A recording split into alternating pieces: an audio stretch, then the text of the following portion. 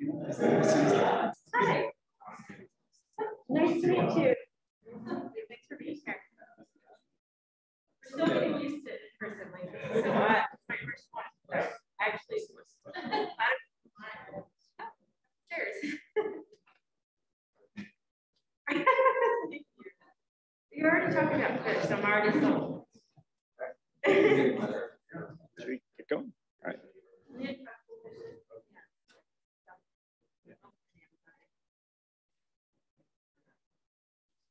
All right, why don't we get started here? Thanks everyone for coming today in person or virtually. Really appreciate you all being here today. Before we get started, I just wanted to say that the Field Museum acknowledges that it resides within the traditional homelands of the Three Fires Confederacy, the Ojibwe, Odawa, and Potawatomi. Museum recognizes and is grateful for the original peoples who laid the foundation for the city of Chicago and for the diverse indigenous nations that reside in Chicago today. Today, I'm really pleased to welcome Yoel Stuart, who's an assistant professor of evolutionary biology at Loyola University. Yoel's work focuses on understanding evolutionary patterns and processes and really utilizes a diverse array of organismal groups spanning from Daphnia to anoles to sticklebacks, all kinds of different organismal groups to really address these fascinating research questions. He's published numerous papers in extremely prestigious journals such as Science, Nature, Ecology, and Evolution, Tree, annual reviews. And he's really devoted a lot of time also to mentoring students, which I find quite important. He's mentored over 40 undergrads and 3 master's students, and he's published a number of papers with them as first author as well, which I think is a really important focus to have. Yoel earned his undergrad from UC Davis and then followed that up with a PhD from Harvard University, working with Jonathan Losos on anoles. And he's received a number of NSF grants, including an NSF Eager grant to better understand the effects of radiation, like nuclear radiation, on resurrected Daphnia lineages that were exposed to nuclear testing in the 50s. And then he also is awarded a NSF career grant this year in which he will utilize a long-term data set of fossil sticklebacks to link macroevolutionary and microevolutionary processes. And I think he's going to tell us a little bit more about that today. So thank you very much, Yoel.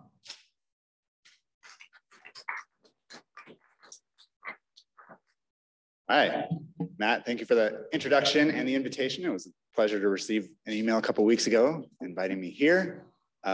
Thanks to you all for being here in person, and I can't tell who's at home, but thank you at home. Yeah, today I want to talk about some new work that I've got going on fossil stickleback. I'm not a paleontologist yet. I definitely, sort of worked on the ecology and evolution of anoles and extant stickleback before this in my graduate work and postdoc work, and I'd say the fossil work has sort of picked up in the last couple of years since I got to Loyola. And so I'm going to tell you about some of the stuff that we're doing in that system today.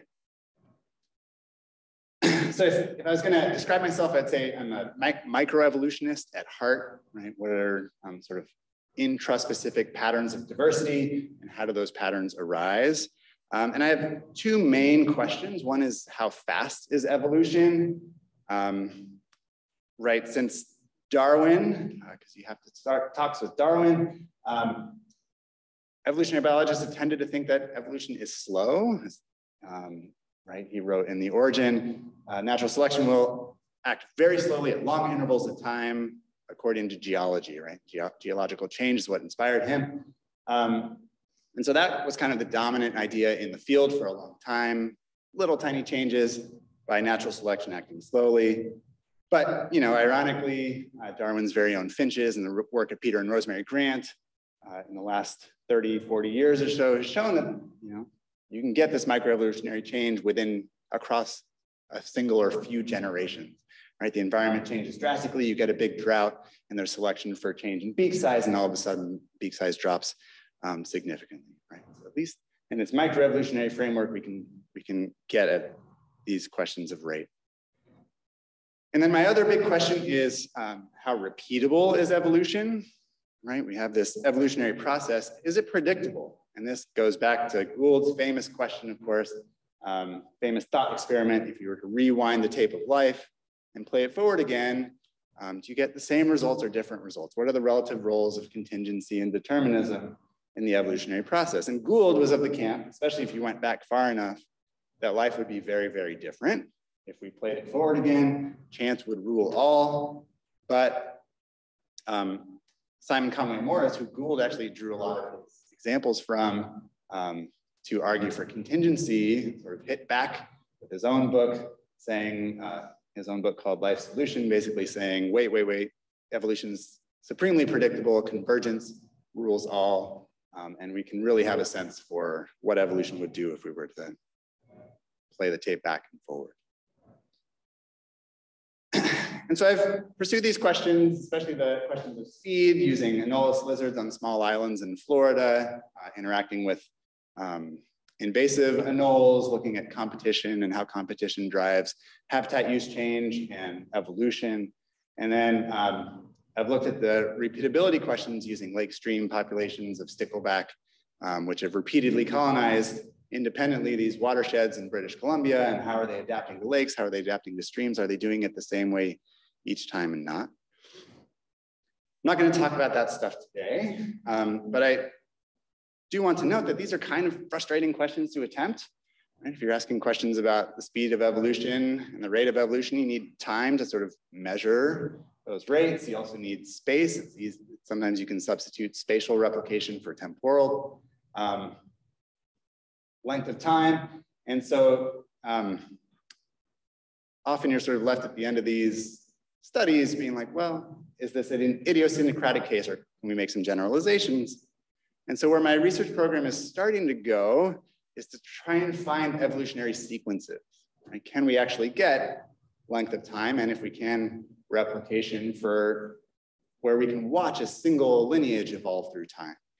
And so we tried to do this with that nuclear radiation study that Matt mentioned, where we went to lakes in Utah, used sediment cores to dig down into the sediment layers and try and go back to before the nuclear testing era in the 1950s, get these eggs. You can see there's some eggs right here in the Daphnia. They lay these dormant eggs every year that settle to the bottom, and they're supposed to hatch the next season to restart the population, but sometimes they get covered up. And so you can actually go back in time, get these eggs and try and rehatch them. And then you can ask questions about, well, what was the population like 100 years ago versus today? And so we were wondering if radiation had any effect. We isolated about 4,500 Ephipia from 3 lakes, these dormant eggs from 3 lakes across the last 100 years, and we hatched 1. So that project failed. That's okay. That one was from the 1950s. So the conclusion is that radiation is good for dormant eggs. So anyways, we tried and it didn't work. But a place where I hope that we're going to be a little bit more successful is another one of these sort of lineages in this Gasterosteus dorissus. This is a 3-spine stickleback where we have about 20,000 years of evolution that happened about 10 million years ago, where we catch this adaptive process in action. And we're going to ask some questions about the genetics of change in the fossil record, the geometry of change in the fossil record, and some speciation perhaps. And so that's some of the work that I'll talk about today. So before I get into individual projects, I want to introduce the system. This is, like I said, a 10 million year old lake bed. And the lake was dominated by diatoms when it was a lake. And those diatoms would settle every year, and they'd create these sort of layers of sediment. And so this mine is in Fernley, Nevada. It's actually a quarry. So a mining company came along and took off the top of the mountain, exposing the diatomite. And you can see that there's these layers here. And I'll pass around fossil for the folks in the room. We've got a couple of stickleback on the front of it, and then you pull it sideways, you can see the layers. We think that these layers are annual deposits of sort of diatoms during end of summer and then clays during the winter. And so you can do things like take a ruler, make some assumptions about how thick each one of those layers is, and you can measure where everything is in relative time. Okay, so we use these volcanic ashes and output from fires, ashes to sort of place ourselves in relative time, and then you can measure backwards and forwards from there. And another cool thing about this is that the lake went from vertical to horizontal through geological processes. And so you can actually just sort of walk backwards and forwards through time and make your collections in various places. And so, for example, my collaborator, Mike Bell, in one of his first studies that he published on this, has about 100,000 years of stickleback evolution documented at about 5,000 year resolution. So we can really watch change through time in this population, and a number of traits that we know are interesting ecologically from modern stickleback. And the story is roughly this. The first 93,000 years or so of this deposit is pretty static. You have essentially a low Armour stickleback where it's got a very reduced pelvic girdle. So now I'll pass around some extant forms, and you can try and look and see if you can find the pelvis and the pelvic spines. Those are isocopenol, so if you want to take one out, you can. But the story in the fossil record here is that you have a low armored fish, rudimentary sort of vestigial pelvic girdle, very few dorsal spine, or usually one sort of vestigial dorsal spine. And that lasts for about 93,000 years. And then within kind of the resolution of the study, you get this sudden jump to this high armored form. Three dorsal spines. And now you get this full pelvis where you have this big girdle, looks like this right here, with an ascending branch, a plate on the belly, and then two big spines. These are used for defense. They make it hard for predators to sort of crunch on the fish. Okay, so you get this replacement almost instantaneously within the resolution of our fossil record. And then the next 20,000 years are a reduction in Armour again. So what we think happened, and we're investigating this right now, what we think happened is that in this first part, this section that I'm sort of calling lineage 1, it was a shallow lake bed without any piscivorous vertebrate predators. It favored this low armored form. We have some evidence from stable isotopes and diatoms that the lake got deep all of a sudden. So maybe there was a bunch of rain or something else changed in the broader lake basin. The lake got deep, probably allowing these high armored forms to flood in. They replaced the low armored form. We think it's an ecological replacement because we don't find any hybrids and it's a short amount of time. So maybe not a selective event where you're getting the selection for higher Armour. So we think it's a replacement event. And then that second lineage starts to evolve. And we think that this evolution back towards low Armour, so this is just that second part of the sequence. So just focusing on the lineage 2, the right side of this. This is 20,000 years. It's a different sample at about 250-year resolution. If you test various evolutionary models against the reduction of, say, the number of dorsal spines or the number of Armour plates on the back or the sort of size of the pelvis, the model that best fits is this Ornstein-Uhlenbeck model, which is a model essentially of sort of directional selection towards a new optimum and then stabilizing selection around that optimum. So we think that natural selection is what's driving this reduction here. Okay, questions on this system, the basic background. We're gonna dive into a few different stories on this. I just wanna make sure everybody's on the same page. Actually, just a clarification. Yeah. So you're not like, you're looking for. Okay, so just a clarification to make sure I understand. So in your graphs, we're looking forward in time. So your 0 is not the present, is sometime. Yes. Okay. So this happened 10 million years ago. This is that replacement event, right? The lineage 2 showed up right here. And then we're going forward through time as we go to the right. Okay. Yeah. That's a very sort of extant neontologist way of showing things. Usually paleontologists have it sort of up down. It seems like the strength of the armor could be influenced by the animal's mobility, the ability to escape. Be strongly armored, stand and face whatever's after you, or be thinner, more agile, get away. Yeah, yeah. So studies of extant stickleback, there's lots of populations that have low armor, lots of populations. So sorry, the marine environment, all of the fish in the marine environment are high armor because there's a lot of piscivorous predators around in the marine environment. We think there's also lots of bone building ions in the marine environment. So it's not costly to make that armor. As soon as you move to freshwater in these extant populations, almost all of them reduce armor, partly because fewer predators and partly because there's less bone building ions. So it's costly now. The few freshwater populations that maintain armor have a lot of piscivorous or vertebrate predators. So it does seem to be more about predation rather than swimming or mobility. In the marine environment where they swim a lot, they're all heavily armored. So that seems to be the case. Could you include any tail measurements in that? Yeah, we've done things like measure, width of the caudal peduncle and various fin measurements. They're pectoral fin swimmers, and so I think if I remember the data right, stream fish have bigger pectoral fins than lake fish because they have to deal with current a lot.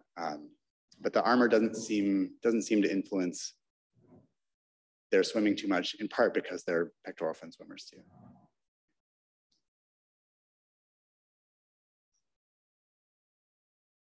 I think you answered my question. So like, so this is like a lake, and the incursion would have been from the marine, you think, or? No, so this is another good question, and there's a few quarries elsewhere. This is mostly freshwater, but again, we're gonna try and do some stabilized isotope analyses to confirm. What we think the ecological difference is here is that this just seems to be a shallow deposit without a lot of fish predators, and that other lakes in the basin are deeper with fish predators. And so that's what's maintaining the armor in the other places, but it's relatively inland. And so there's not a lot of sort of saltwater marine input here. But in terms of like, nominally, these are the same species, different local ecotypes or whatever. Yeah. They're all Dorissus. It's just intraspecific variation. Okay. Other questions on the system? Yeah. Do you have a good sense of what the assemblage was like? You're saying that there was some movement of some silver fishes that, like, what, I don't know, I guess that. Yeah. In this deposit, never found a piscivorous fish. Okay. And that's based on fossil records? That's based on a ton of rock that's been quarried out of this deposit, looking like stickleback are everywhere in this deposit, and there's almost nothing else. Yeah, and so a lot of the inference is a couple steps for sure. Yeah.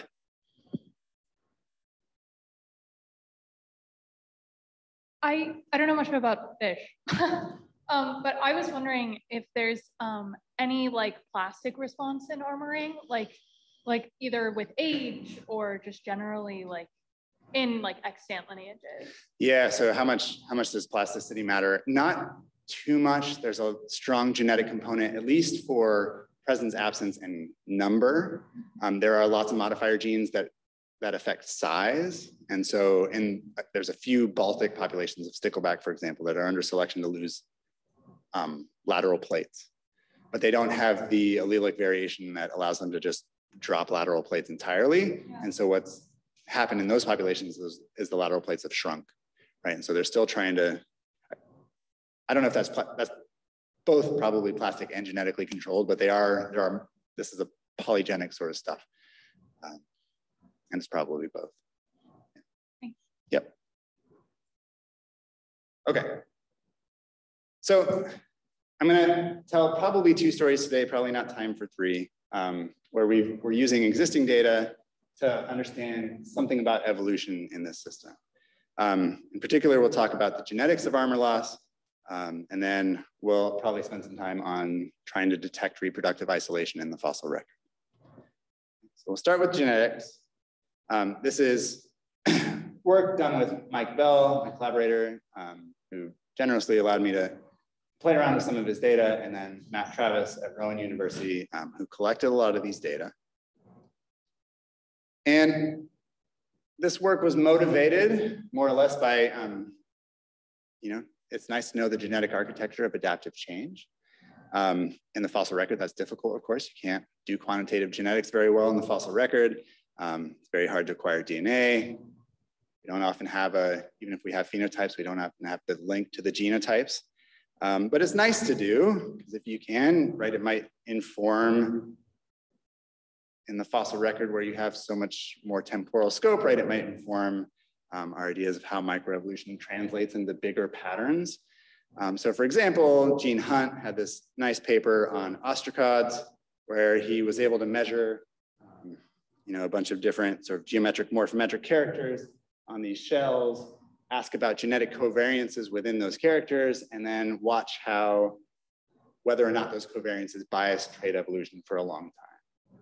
So these are questions of constraint versus the sort of power of natural selection. So it can be nice to do if we can get there. And that's what I'm gonna try and make the case today that we've done for these fossil stickleback. We can pick up the genetic architecture of this armor reduction. Okay, so just a reminder, we just went over it. We think that natural selection is what's driving reduction in armor for dorsal spines and that pelvis.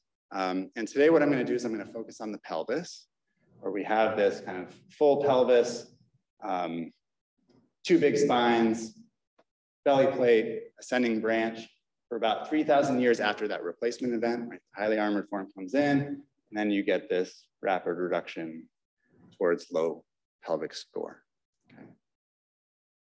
Okay. Why focus on the pelvis? Because we know so much about it in these extant, closely related 3-spine sticklebacks. So extant sticklebacks, they also go through this full pelvis, through down to missing pelvis and reduced pelvis states. There's one study that came out that looked at a bunch of populations around the world, and there's at least 49 recorded instances of independent pelvic reduction and loss. So it seems to be this adaptive trait when you get into fresh water. And as a sort of major trait, people have been interested in it genetically for a while, so we know something about the genetic basis of this. It seems to be a single gene of large effect that's responsible for a lot of pelvic reduction. It's called PITX1. A number of QTL studies have picked that up, where PITX1 is involved in reducing the spine lengths, girdle sizes, the ascending branch size. And PITX1 is interesting as a candidate gene because it can be sort of pelvic specific, right? PITX1 is involved in a number of different developmental processes. And so knocking out the coding region of PITX1 leads to death. It's a lethal mutation. But if you sort of knock out the hind limb pelvic specific enhancers, then you can get pelvic responses in things like mice and experimentally in the lab without screwing up anything else. Okay, so it seems like a good spot. Studies in 3-spine stickleback, studies in 9-spine stickleback, QTL crosses have sort of shown that PITX1 seems to be responsible not just for 3 spines, but also for 9 spines, which are 10 million years diverged. So it seems to be getting tapped in both intraspecifically in multiple populations and then across species. And one cool thing about PITX1 is it leaves a phenotypic signature. It seems like it would be useful in the fossil record. If you knock out PITX1 expression in the pelvis, you end up with vestiges that are larger on the left side than the right. So here in these mice knockouts, you end up with these smaller sort of vestigial limbs, and then this asymmetry between left and right. You get that in stickleback as well. And sort of intriguingly, you also get it in manatee. So Shapiro and David Kingsley and folks went to some museum collections of manatees where they knew left and right side of the pelvic vestiges, and they saw that in manatees, you also have left larger vestiges. They didn't do the genetics, and I don't know why they didn't, because they have so many resources to do it, but they haven't done it. But at the very least, that suggests that maybe this PIDX1 is something that could be used across vertebrates as a way to reduce pelvises and hind limbs when you need to. So it seems like a fairly good candidate gene. We have the repeated independent use of it across millions of years of divergence, gene of large effect. PIDX1 is one of only a handful of genes known to be related to asymmetry in vertebrate development. And then we should be able to pick up its phenotypes in the fossil record. So let's hypothesize that PIDX1 is driving pelvic reduction in the fossils. Remember those plots of reduction through time. If that's true, then one deduction might be that if it's a gene of large effect, we should expect sort of discrete phenotypic classes as we go from fully armored down to low armored form. Okay. So we got at this by going to a collection of 18 samples from this rock record, separated by about 1,000 years. Mike scored them into various pelvic score categories, 3 being full, 0 being everything gone, and 1 being basically down to these little vestiges of the sort of anterior part of the plate on the belly. And here's a table suggesting that we do get a shift in discrete phenotype classes. So at the beginning, now time is running down, right? So here's the replacement. That high armored form shows up. All of the individuals have a full pelvis. We go for several samples at 1,000-year intervals where everybody is full. And then you start to get these jumps to having a basically purely vestigial pelvis, and it kind of goes 3, 2, 1. Show that visually. It's kind of hard to show 19 time slices on a plot, so bear with me here. Here's that replacement event, oldest, next, next, next. And if you keep sort of bouncing back and forth, you see that we're all at 3 on pelvic score, and then you quickly transition through a state of 2, and then you're basically 1. So that's consistent with a gene of large effect, consistent with a pelvis-specific null mutation in PIDX1. That's good. More sort of smoking gun might be if we see some of that asymmetry. Remember, there's so few genes that cause asymmetry in the genome, the vertebrate genome. So what we did is then go to a slightly different collection in the same stretch of rock. We went to 877 fish, and we essentially measured right side versus left side of the pelvic vestiges, and then asked, are they asymmetric? So in the next plot, negative numbers over here are asymmetries. So of those 877 fish, 74% had that left larger asymmetry. That's significantly more than half. And then paired t-test shows that they're significantly left biased. So we also have this phenotypic signature. So the story so far is consistent with our hypothesis that PIDX1 is involved here. In the extant fish, PIDX1 is recessive. The way that it operates, you need sort of 2 pelvic specific knockouts of the enhancers to get your left biased reduction. And so we also thought, well, maybe the action of that gene in Durissus would also sort of match that. And remember that selection in the system exists for armor loss almost immediately, right? So we get that full armored form come into the population. And for at least 4 armored traits, number of dorsal spines, number of sort of plates along the back, and then a couple of length traits for pelvic spines and pelvic girdles, you get these reductions almost immediately. So it suggests that the environment wants low armored fish. But pelvic score did this sort of strange delay for a while, and then started reducing. And so in a nice paper by Xi et al. In 2019, they did some simulations thinking about PIDX1 enhancers called PEL in modern stickleback populations. And they showed that one, PEL is in this sort of region that's highly fragile. So you could be sitting there waiting for these mutations to arise, but that it would take a while. Their simulation showed it would take a while for those to arise and get to high enough frequency that you would start to see the phenotype and selection could act. And the amount of time that they simulated was relatively consistent with the amount of time that we were waiting for the fossil lineage to start changing. So we have three pieces of a story that suggests that null mutations in PIDX1 are helping to drive some of this pelvic reduction here. Gene of large effect, left large asymmetry, recessive, shared across a number of different organisms. And we submitted that story to the American naturalist, and they said, no way. One of the reviewers was like, this is pure speculation. And that any other gene in the genome or sets of genes in the genome could be involved here. And that's fair. We are speculating, we are in the fossil record, we can't sequence anything. And so then I guess the question is it fair speculation? Can we make that claim?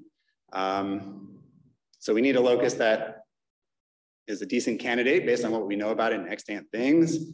Gene of large effect, acts in the pelvis specifically without screwing up anything else in the genome, acts recessively, that would be consistent with modern stuff, and then causes that left larger asymmetry, which is quite rare.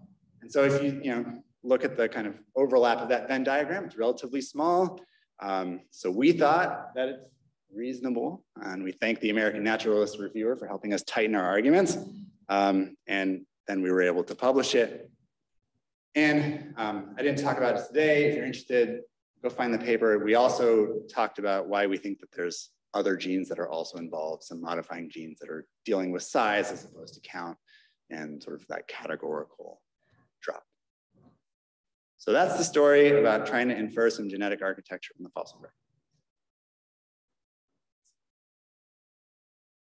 With the rest of the time today, I'm going to try and make another inference from these data, where we're going to try and talk about reproductive isolation that evolves during that bit of evolution when that armored form, highly armored form showed up and then evolved reduced armor. Okay. And this is motivated by Darwin again. Right, his sharpest critique of his big book was that here's this book on the origin of species, and we don't have any observable data on what he called the mystery of mysteries. How do species form? Right, here he is with this hypothesis that Earth's diversity is arising through the gradual accrual of small differences between these lineages over many generations under natural selection. If that's true, why don't we see it in the fossil record, right? Why is not every geological formation, every stratum full of these intermediate links? This is the most serious objection which can be urged against my theory. And he wrote a whole chapter, chapter 9, in the origin to deal with this problem. And so he did the usual thing. He said, well, the fossil record is spotty. And then he also proposed a biological reason for why it might be spotty, beyond just the fact that fossilization is hard and all of these things that you know. And he said that he basically proposed this model of speciation where varieties, right, these incipient species, are at first very local. Okay? They don't spread widely, they don't supplant their parent form, they don't become detectable essentially until after they've spread widely, which means that you're not going to pick up that initial divergence in the fossil record because it happens so locally and in such a small population.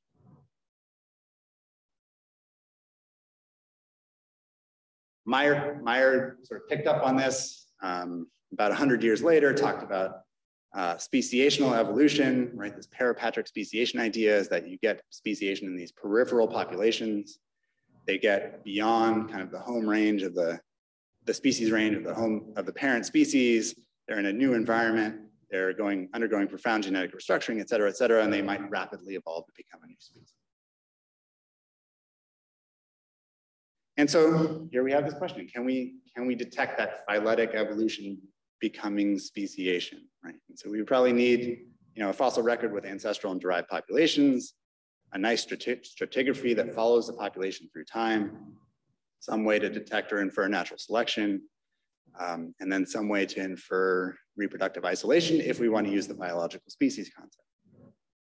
And so I'm going to try and make the case for the rest of this talk that we can do this in this fossil lineage.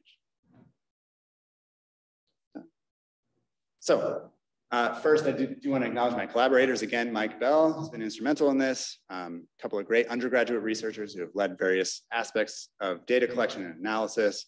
We got some loans from Dolph Schluter at UBC, and there's a field museum component to this work. We collaborated with Caleb McMahon to do a lot of x-rays of extant fish using the x-ray machine down in the basement of the field museum. So here's the scenario that I'm going to try and build here. Okay. So we have that lineage 2, that highly armored form that gets into this new environment and begins evolving in this periphery, right? It comes from this other population somewhere else in the lake basin, gets into this place that favors low armor and starts evolving. And I've already shown you those 3 traits that evolve that are armor-based, significant differences in dorsal spine number, pelvic score number. But we measured a bunch of other traits and showed that they differ too. Things like body size, which are super important, and things like assortative mating. And then a number of traits here. These abbreviations are Greek to you, but there are swimming traits here, there are armor traits here, and there are eating traits here.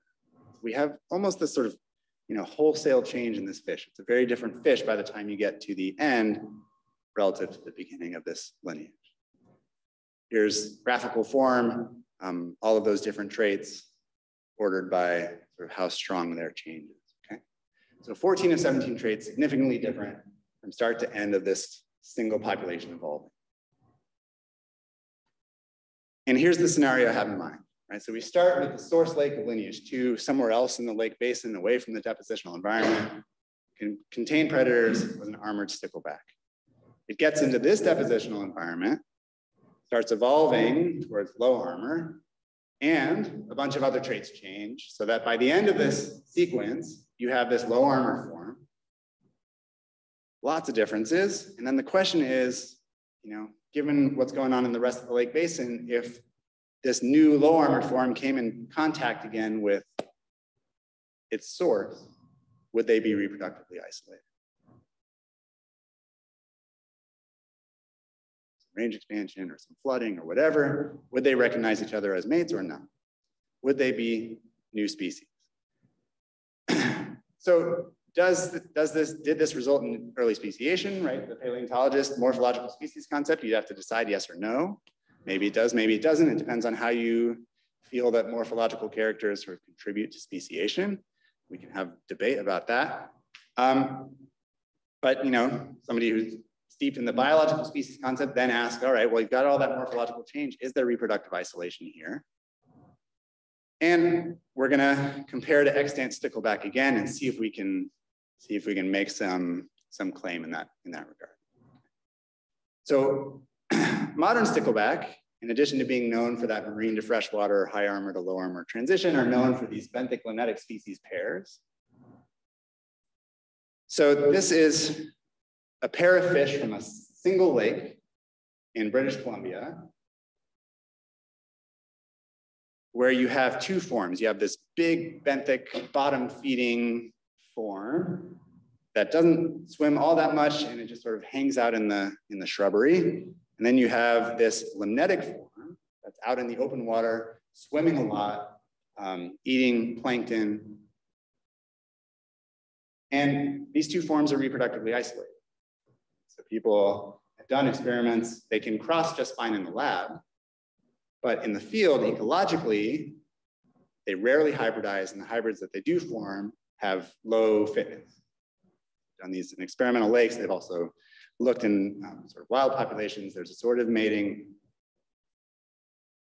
It's enough that they're called species pairs. No taxonomist is coming along and actually named them as different species, but at the very least, we have reproductive isolation. And there's 5 to 7 lakes, depending on how you count, where this has happened. So what we figured we'd do is we'd measure the same traits that we were able to get from the fossils, do it in these extant forms. So there's those 17 traits. We borrowed a bunch of specimens from Dolph Schluter. 5 lakes. And then the idea here is, well, what if we go into some sort of morpho space? So here I've got girdle length on the x-axis, body size on the y-axis. Maybe we can get a multivariate mean for the benthic form, multivariate mean for the limnetic form, and we can draw a vector between them, and that's our divergence vector. That's the amount that the benthic form is different from the limnetic form in this 2-dimensional space. You can imagine doing that in a 3-dimensional space. And you can imagine doing that in an n-dimensional space and come up with some sort of distance metric between your reproductively isolated modern forms. So then we figured, all right, well, we'll measure D in the fossils and we'll measure D in the extant forms and see what they look like. So hypothetically, these are not real data. Imagine that all of the species pair populations where we have known reproductive isolation, they're assortatively mating. The morphological difference is, say, here on this divergence axis. If the fossils show up in kind of a similar range, then maybe we can be a little more confident saying that reproductive isolation has evolved. Or if the fossils haven't diverged that far, maybe we would say, all right, well, they are significantly different, but they didn't match these things that we know are reproductively isolated in nature. We haven't quite gotten there. So that's the scenario we're looking for. Here's some real data. Here's the distance value that we measured between the start and the end point of that fossil lineage for the 17 traits. And then for the benthic limnetic species pairs, here's what we see. So we have 5 pairs. The mean divergence for the benthic limnetic pairs is about there, and the fossils are greater than 4 of the 5. So the fossils are have diverged as much as or more than most of those benthic limnetic species pairs. So if you're willing to say, all right, well, something was dragged along with all of those traits that generates reproductive isolation, maybe we have a case for it here. And again, I'll say, one of those traits was size, and we know that size is important in assortative mating and stickleback. So if we're okay with that, then we can also ask, well, how long did it take for reproductive isolation to evolve? And here we're kind of getting at that by saying, all right, this is that right here, this D value right here is this D value right here.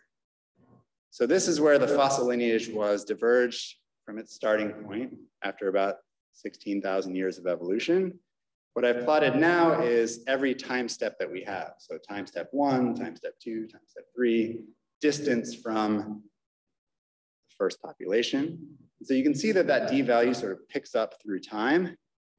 And then it gets, beyond the mean speciation distance for the 5 extant pairs in about, 8,000 years, which is somewhat consistent with how long it would have taken the benthic limnetic forms to diverge, since they're all post-glacial, right? So we seem to have a number of different pieces of evidence pointing in the same direction.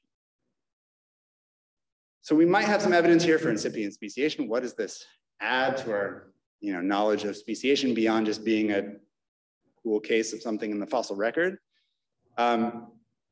One, it fits this idea of ephemeral speciation relatively nicely. So this is a model that was put forth by Rosenblum and others in 2012 that built on a number of other ideas that were in the literature that basically said, there's this interesting observation that some of our adaptive radiations have speciation on the order of hundreds of species per lineage per million years, right? Think about the cichlids in the rift lakes. But if you go to phylogenies with the fossil records, you estimate speciation rates orders of magnitude lower. And the ephemeral speciation model reconciles that by saying, well, you can pick up a whole bunch of species in a short amount of time, but they all go extinct or they get absorbed through hybridization or something like that. And so this Gerissus system seems to fit that a little bit. We have this rapid evolution of reproductive isolation over 4,000 to 8,000 years, but it's impermanent. So this stickleback diversity goes extinct. We haven't shown you that rock record, but in another few hundred years, this killifish shows up and the stickleback disappear. We're going to look at the paleoecology of that as well to see if we can figure out what happened there. But so we have an extinction event, and there was also an extinction event that started this story, right, where lineage 1 went extinct and lineage 2 showed up. Okay, so we have a lot of impermanence in the stickleback record. And then It also fits a little bit in this punctuated equilibrium story, right? So Gould and Eldridge famously proposed that punctuated equilibrium is this major reorganization of genetic architecture at speciation events. That's why you see all this change when speciation happens. And that's, of course, arguable the pattern in the first place. But Fatuma came along and said, well, what if it's just that you only see novelty at speciation events because that's when it becomes concrete. That's when it sinks, right? As opposed to just a bunch of lineages creating this novelty and then disappearing before we see them in the fossil record, right? So if we didn't get lucky here and have a mining company come along and decided that they wanted some diatomite, right, this story wouldn't exist. We wouldn't have detected it. It wouldn't be in the fossil record anywhere. And this might explain why stickleback are kind of this weird phenomenon, right? They're famous for this microevolution, all of this repeated adaptive radiation into fresh water, independently across the world, and yet there's only 5 gasterosiids, right? Because a lot of their diversity is ephemeral too. A lot of the environments in which they're diversifying are just getting wiped out by glaciers over and over and over. So, don't have time to talk about adaptation geometry. We're gonna talk about Fisher and his adaptive walks and such. So if people wanna ask about that, talk to you after. The one thing I'll do is I'll finish on some future directions. Got a career award to continue some of this work. I pitched trying to look at sort of multivariate trends. Let's get all of those traits for really fine resolution, see if we can see how traits are changing in concert or not as you get this adaptation, and whether or not trait covariances are biasing that evolution. And so I just sort of brought on board an excellent new postdoc called Jacopo, who's an anthropologist by training, but wants to do some fish biology. And so he's gonna work on that, and he's already bringing some new ideas looking at paleoecology and stratigraphy in this system. So we're gonna do a little bit of that too. Is Yasmina in the audience? Meeting with her later, I think. I'm also tempted to try for some ancient DNA. I don't know, it's only 10 million years old. But anyways, we're gonna do some paleoecology. So here's some diatoms that Jacopo's already isolated from some of these sediments, and maybe we'll be able to track change in diatom communities to get at some of these questions of what's the ecological basis of evolution in this system. And we're sorting out the stratigraphy, making sure that it is annual layers and all that sort of stuff. So that's the work that's ongoing with this system now. And with that, I'll wrap up, say thank you all for listening, and I'm happy to take questions. Thank you.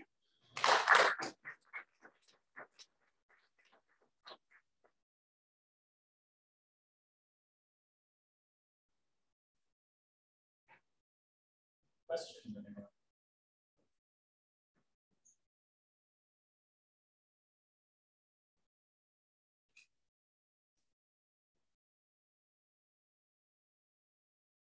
That was great talk. Thank you, Joe. I was interested in the asymmetry that you showed before about the pelvis. Mm-hmm. So you show a majority, 75% had the left larger asymmetry, Mm-hmm. but some 25% had a right asymmetry instead of symmetrical. I don't know, just wondering what's going on, what drives that if not the same gene, and what's the implication of having that kind of asymmetry? Yeah, that's a good question. So what's going on with those right biased individuals that have smaller pelvises, but it's not left biased? I don't know. It's a good question, right? So it probably suggests that there's other epistatic interactions going on here, that there's some other genes that are contributing to some of this variation. It may also be plasticity, just developmental noise. And you're significantly larger on the left, but it may be that some individuals, even though PITX1 comes up, they're just by chance going a little bit right. But then there's also a few populations of extant stickleback that have reduced their pelvises, and they are right biased. So there's 3 that I know of in the kind of Alaska area where that plot is essentially flipped. And so PITX1 is not involved in those populations, and that's waiting for somebody to go do the quantitative genetics to figure out what is. So it's probably just complicated. Yeah. It's a good question.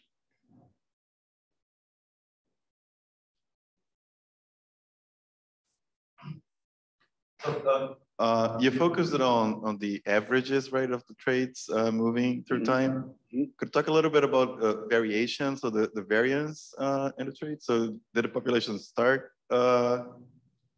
very variable, and then as it reaches an optimum, does it get less variable, or maybe not? What have you observed on that? Yeah, see if I can. So for pelvic score, at least,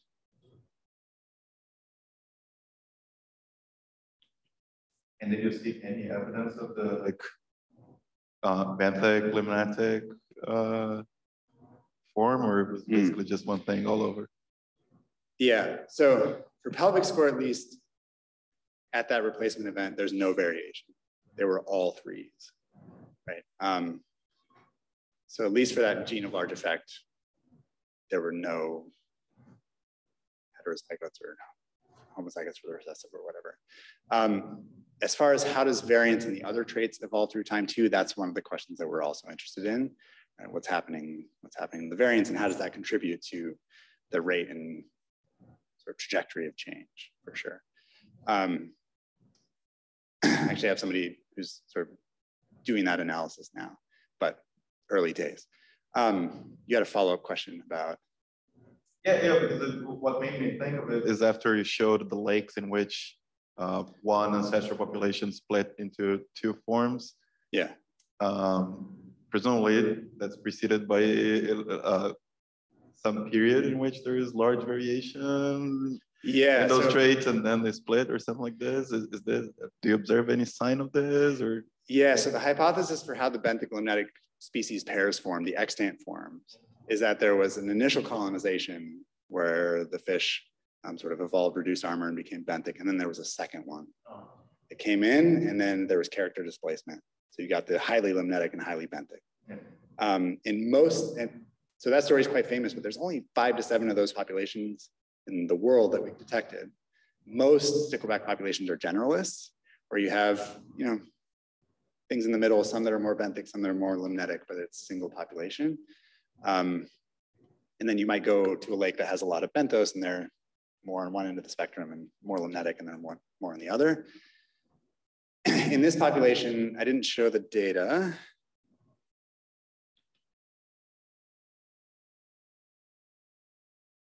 The data aren't mine. There was one nice study.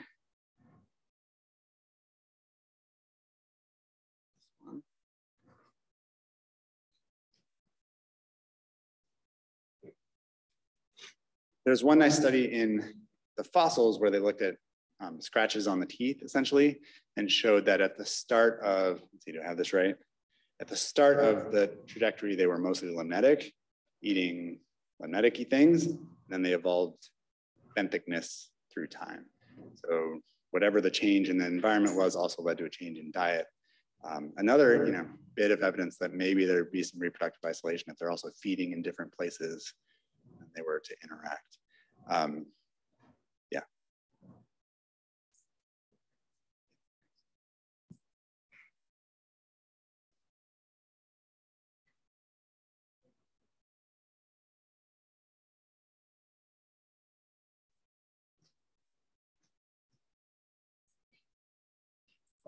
I just want to say thanks very much, Yoel. Really wonderful talk. If anyone's interested in going to lunch, we're going to go to lunch at the bistro, so please feel free to join us. And thanks again, everyone, for coming out today. And yeah. Thank you.